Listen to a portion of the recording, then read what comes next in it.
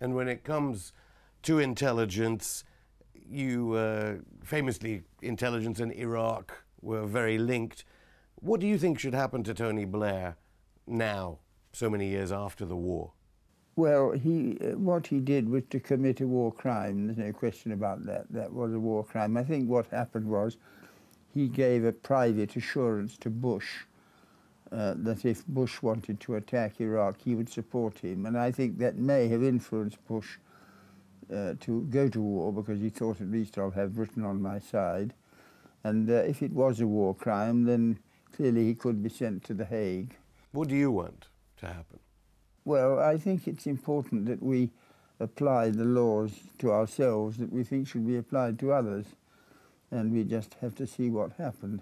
But there's been a long delay in producing the report on the Iraq War, and when that comes out, we shall be in a better position to judge how. They said it would come out last year. I know, I think it will have to come out, and I think anyway the facts are so well known that even if Chilcot doesn't come out, people know quite well what really happened.